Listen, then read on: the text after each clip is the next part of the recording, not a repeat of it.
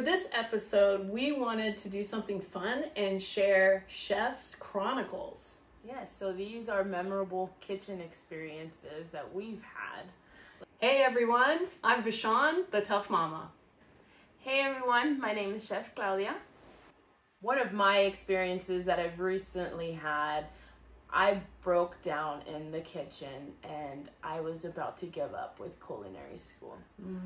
If it wasn't for my husband, I think I was going to be done. It was right around the middle of my culinary journey, and I don't even remember what I was cooking. I know it was something simple. I was overwhelmed. I was tired. I was doing everything from being a mom, wife, taxi driver, you name it, all of that, along with full-time culinary school and part-time jobs.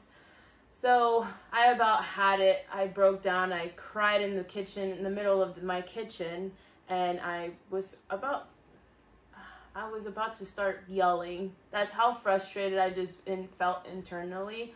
But now that I think about it, it's funny. It's something that I had to go through in order to keep pushing me to want to finish. And that's one of my drives, was seeing how much my husband cared about it and not letting me fail. Also letting my kids see that I wasn't about to give up. They saw mom struggling and they saw that, I'm not going to give up no matter how hard it was. It was tough. It was really hard, but, we overcame it, and now it's just a funny memory because I was like a little kid in the corner crying. Think of Julia from Julie and Julia in the movie. If you haven't seen that movie, I felt like Julia. At that moment, I did.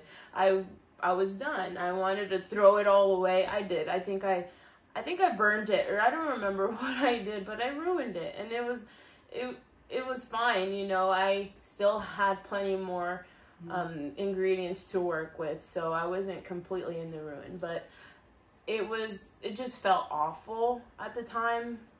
But I was able to come back, and thankfully, like I said, I had someone there and to help me keep pushing. And if you don't have anybody there to support you or keep going, cry it out, or yell. Sometimes yelling actually helps. Crying releases. It helps you release everything that you're holding on to. So if you're frustrated, cry it out. My thing is, I like to rinse my hands with water when I'm feeling overwhelmed in the kitchen. That's one of my rituals. So when I go in, I first wash my hands. I just ask the powers that be that I get removed, that these feelings get removed from me, so I can cook with love and good intentions. And I believe that helps a long way for me personally. But what a great ritual. I love that. Yeah, so I'm so glad you didn't give up, Chef Claudia, because you're an amazing chef. Thank you. And sometimes we got to go through those challenges to push you through to the better version of yourself. Right. So it's awesome. Out for sure. It was tough, but we made it. We got this. It's tattooed on me for a reason. Oh, that's right. That's right. So I wanted to share a funny one. Mine was, okay, so I don't know about you guys, but I went on this craze for a little bit where I wanted to go gluten-free. So it's not like any of us have celiac or anything that would require us to go gluten-free, but I thought it would be good for health reasons and maybe a little weight loss, And I have 2 sons and a beautiful husband, wonderful husband, and they're usually pretty game on any of my experiments. And so here was my funny story. I decided to make a homemade pizza crust. And I've made homemade pizza before, but never gluten-free. And I used a coconut flour for the pizza crust. Okay, so no wheat flour or anything like that. And then I did the regular toppings and everything that my family enjoys. So I make this beautiful pizza. It looks gorgeous when it comes out of the oven. And my family is really hungry. And so, I cut it in these beautiful triangles and then put it on the table. Well, they were hungry, and so I said, why don't you guys just go ahead and start, grab yourself a slice. I'm going to just clean up a little bit, and then I'll join you. So they're over there, they're eating the pizza, and I'm cleaning up and everything. And then I come over and I sit down and I see they're all at the table and I see their faces and I'm like, how is it? And every one of my beautiful sons and husband, they said, oh, it's good. And I'm like, oh, okay, great. So then I took a slice, took a bite, and literally the second the taste hit my mouth, I just spit it out. I'm like, this is awful. And then all of them were like, oh, thank God. And so they all just like pushed away from the table. And I'm like, you guys were so nice. You didn't even tell me that it was terrible or, you know, it was unedible. And they're like, we don't want to hurt your feelings, but this is gross. I'm like, oh, great. So then I'm like, well, we got 2 dogs. I'll just feed it to the dogs. So I take my slice to put it down on the ground for the dog, and the dog smells it and walks away. Won't even eat it. And so it's like the biggest joke in our house now about don't make gluten-free pizza. Now I'm sure there's better versions, but the one I made was definitely not edible. That's interesting. Okay.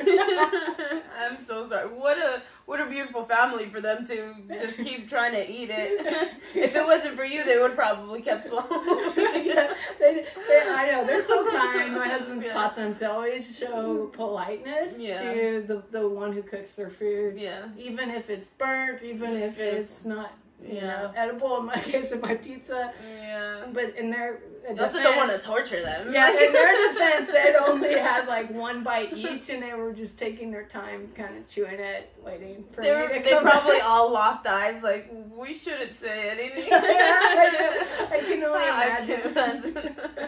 imagine. Here's another one, and like when I was young and right out of school, and I was creating our first like Thanksgiving meal. So I don't know if you have experienced this when you were younger and you created your first family Thanksgiving for more than just you.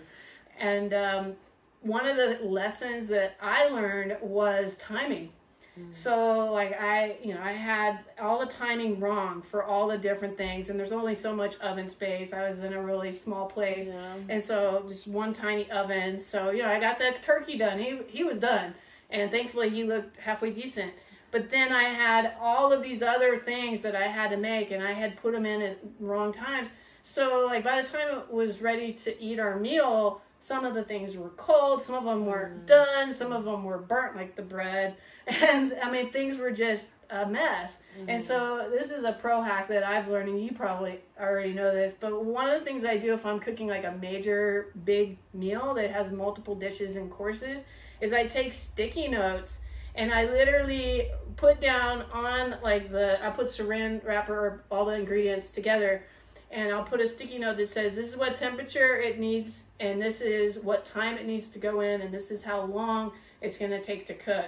And so I have all these sticky notes that list exactly temperature, time, when to put in, etc. So that by the time everybody is in, I'm just following these sticky notes, everything comes out at perfect time. So everything's nice and warm and beautiful for that holiday. So there's a hack for you, and it took me years to figure how to do that. So there you go. So what I do similar to that, I just write down a list exactly what you're saying. Right. I just plop them down. I do it the night before because I'm so strict with my scheduling, I guess. So I make sure that I'm going to start certain things at certain times, and then what else is going to follow after that, and the next and the next. So I just kind of write it out on a piece of paper, but the sticky notes, that works too. And that's really... Yeah, timing is key. That's how you tell a pro chef from a new chef, is the timing of their foods. Yeah. Another thing that I wanted to share with you, a funny story, is when I was about in my teens, I want to say, I had never cooked beans before. And I always watched my mom do it, right? Baked beans or green beans? So they were boiled beans. Oh, okay. So if you don't know, I'm Mexican. So in our culture, we boil our beans. So we can have frijoles de la olla. So my mom wasn't home yet. My dad had told me, hey, go start the beans.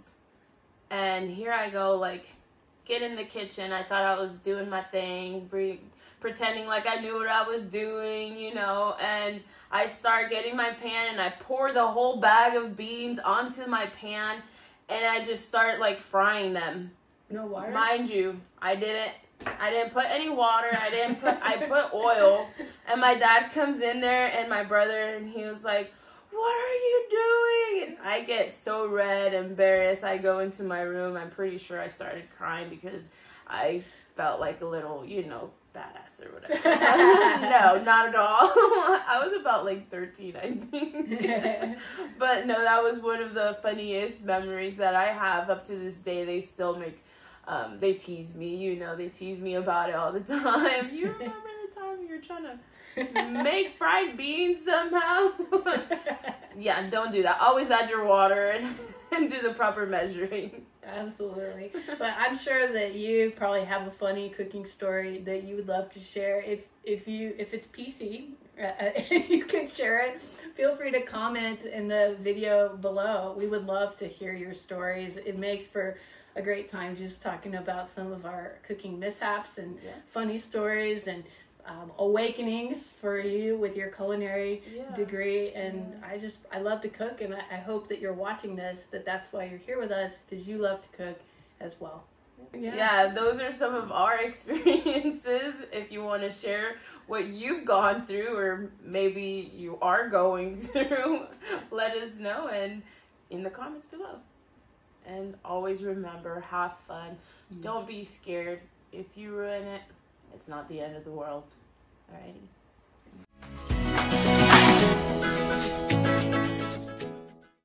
Thank you for being here. Be sure to like, comment, and subscribe so we can keep bringing you great content.